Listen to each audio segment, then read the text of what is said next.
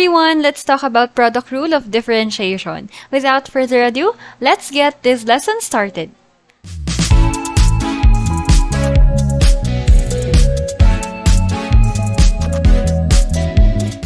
Product rule of differentiation is involved if meron tayong dalawang function represented by u and v and both of them are functions of x.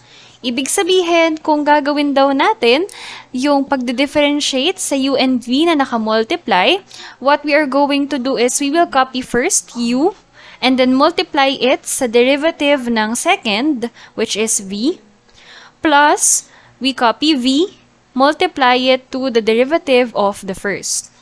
Or, in simpler terms, we can just get uv prime is equal to u v prime plus v u prime. These primes here, sila ay tungkol sa derivative ng function na yon. So, i-apply natin ito sa first example natin. So, gamitan natin ng product rule of differentiation kasi nga nakamultiply sila sa isa't isa. So, to get its derivative, we will copy first the first function, which is negative x squared minus 10. And then, i-derivative natin yung second. Plus, we copy the second. I-derivative naman natin yung first. So, copy natin ito, negative x squared minus 10. Ang derivative ng second, which is x plus 4, we know that based on the basic rules of differentiation, we can apply sum and difference here. Kuhanin muna natin yung derivative ng x, which is just 1, plus the derivative ng 4, which is just 0. So, 1 lang ito. Plus, we copy x plus 4, and i-multiply natin siya sa derivative nito. Again, pwede tayong gumamit ng sum and difference. Unahin muna natin yung derivative ng negative x squared. So, ang derivative nito, by derivative of power, this is negative 2x. And then derivative of constant is just 0. And then, we simplify afterwards. So, ito, 1 lang. So, negative x squared minus 10 pa din. And then, itong 2x, i-distribute natin sa x, magiging negative 2x squared. And then, we also have negative 2x times 4, that is negative 8x. We combine like terms. Negative x squared minus 2x squared is negative 3x squared. Isunod natin yung negative 8x bago natin ilagay yung negative 10. So, ito, yung derivative ng example number 1. Ang ginawa natin dito yung product rule, tapos nag-simplify lang tayo after nating i-apply yung product rule. Next, we have the second function. Pwede ulit itong gamitan ng product rule dahil nakamultiply yung first function at yung second function. So, f prime is equal to first, which is 2x squared plus 5. Derivative of second plus second derivative of the first. So, copy muna natin itong 2x squared plus 5. Tapos, ang derivative nitong second, we know that 3x cubed, kapag kinuhanan ng derivative, magiging 3 times 3, 9x, 3 minus 1, that is 2. And then 7x here will just be minus 7. Plus, ito ay ikakopy natin. At yung derivative naman nito, which is 2 times 2, 4x. Tapos itong 5, 0 na yan. After nating ma-apply yung product rule, next, we will simplify them. So, kung ano man yung i-require, sa atin dito, we have to be prepared. Tulad dito, sa first pair natin, kailangan nating mag-FOIL method. So, first term, which is 2x squared times 9x squared, that is 18x to the fourth. Next, outer, 2x squared and negative 7, that is negative 14x squared. Inner, 5 and 9x squared, that is 45x squared.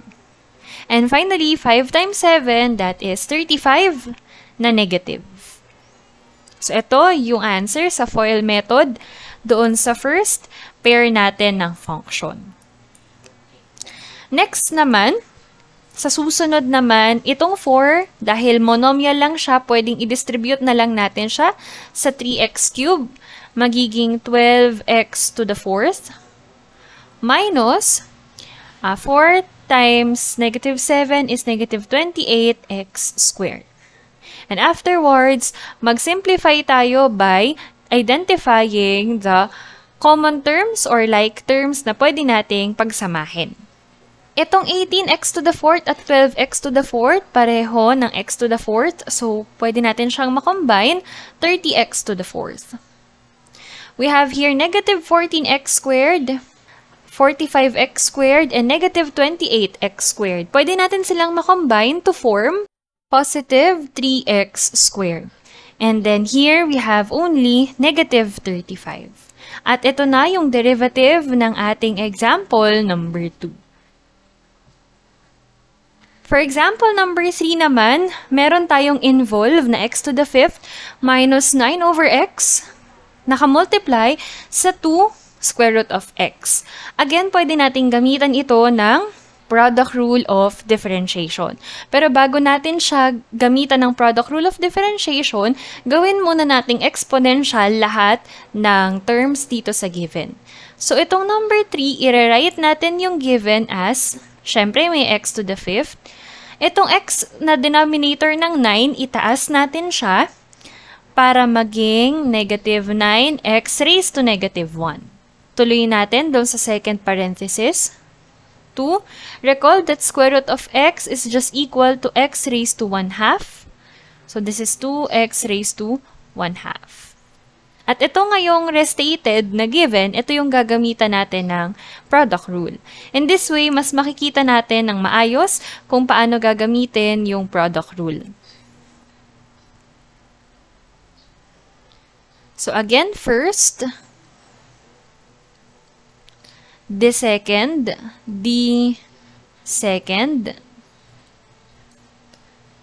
plus second,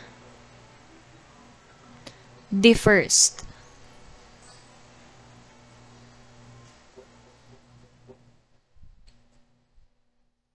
Kopyahin natin tong x to the 5th minus 9x to the negative 1.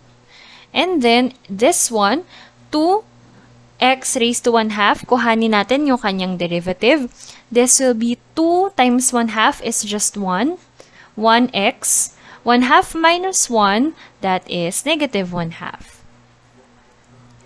Plus the second, 2x raised to 1/2, and then derivative nito. Ang derivative ng x to the 5th ay 5x to the 4th. Ang derivative naman nitong negative 9x to the negative 1, of course, negative 9 times negative 1, that's positive 9x, negative 1 minus 1, negative 2. And then, isimplify natin siya. Sa first pair, pwede nating i-distribute yung x raised to negative 1/2. I-multiply natin siya dito, tapos yung exponent nila ay i-add natin. So, dito, meron tayong x, 5, and negative 1/2. So, i-add lang natin sila, or 5 minus 1/2, kasi negative na siya. And then, minus 9x, negative 1 minus 1/2. So, dito tayo magkakatalo ngayon kasi nagsisimplify tayo ng mga terms na ang involve ay negative or fractional exponents. So, basta alam natin yung loss of exponents, masisimplify natin ito. Going further, we have 2 times 5, that is 10. X raised to, add natin yung exponent, 4 plus 1/2. And then, here we have plus 2 times 9, that's 18. X raised to negative 2 plus 1/2. I-simplify natin itong mga exponents na to. We have x raised to 5 minus 1/2, that will be 4 and 1/2, minus 9x, negative 1 minus 1/2, that will be negative 1 and 1/2. Saka na natin ilagay or gawing improper fraction mamaya. 10x, 4 plus 1/2 is 4 and 1/2. And then 18x, negative 2 plus 1/2, that is negative 1 and 1/2. Makikita natin na itong x raised to 4 and 1/2 ay similar dito. So, pwede natin silang ma-add. Add natin yung coefficients, 1 plus 10, that is 11x raised to 4 and 1/2. And then, ito namang negative 9 x raised to negative 1 and 1/2 ay same dito sa part na ito dahil pareho sila ng exponent at ng variable. So we can add them. We will arrive with plus 9 x raised to 1 and 1/2. Oh, this should be negative 1/2 kasi negative nga naman yung ating exponent. So, careful tayo doon sa mga maliliit na symbol because it will affect the answer natin if hindi natin ilagay yung mga symbol na yon. Afterwards, sa next slide, i-continue natin, i-simplify natin itong mga exponent na naka-mix number. So, continue natin dito again. Our derivative is 11x raised to 4 and 1/2 plus 9x raised to negative 1 and 1/2. Paghiwalayan natin sila para mas maayos, hiwalayan in the sense that ganito. Yung x raised to 4 and 1/2, gawin nating x raised to the 4 times x raised to 1/2. This is possible because of the rule of exponent or the laws of exponent natin.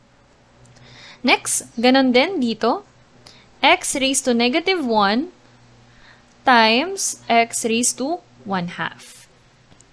Tapos, lahat ng mga naka 1/2 gawin nating square root.